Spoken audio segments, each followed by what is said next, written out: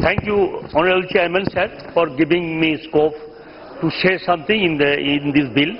While participating in the Mental Health Care Bill 2016, passed by the Rajya Sabha and now has amended as the Mental Health Care Bill 2017, I would like to say, through public health is a state subject, though it is a state subject, but with financial constraints, it is next to impossible for the states of the country to implement the provisions of this bill. Sir, India is the worst affected country in the world, having more than 6 crore people suffering from depression.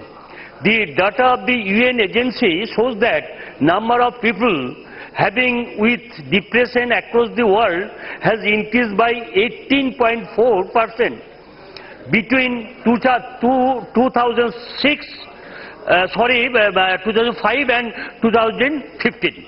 India prevailed depression and mental anxiety disorders over by 5% in women and 4% in men. Sir, apart from about 4 crore people in India suffered from anxiety disorders in 2015 with a prevalence rate of 3%. Sir, Chairman, sir, it is a fact that 78% of global suicides are occurred due to mental instability and 1% commits suicide in every 40 seconds. Honorable Chairman, sir, the most alarming thing is that a study indicated an average of 20.5% mental health morbidity in older adults, wherein urban 17.3% and rural 23.6%. Accordingly, it is found that at present 18 million older adults of total population of 83.58 millions are suffering from mental health problems in India.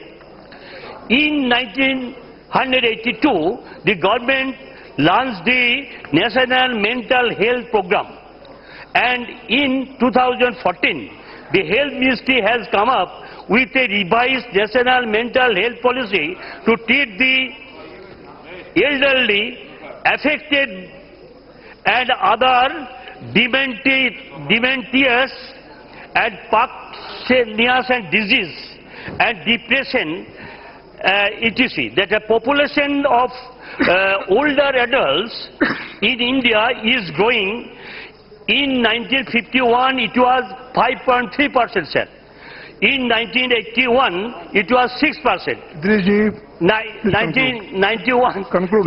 Sir, 2 or 3 minutes. Only 1 minute. Sir, it was 6.8%. 2001, it was 7.4%. I will not take much time because I have already given the paper. Yes.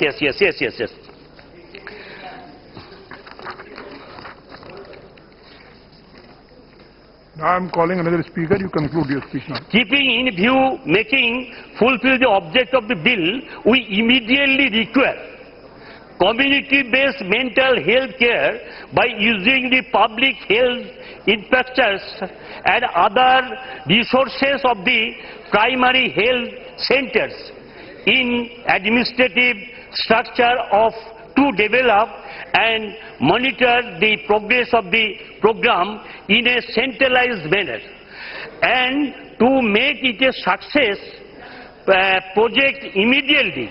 We have to set up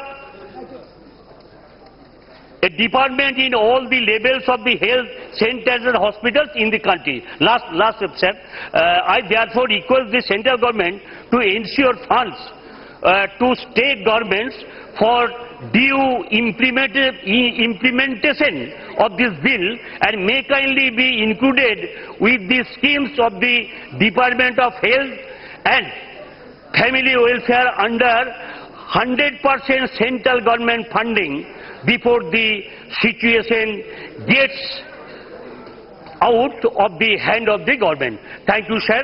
Jai Hind.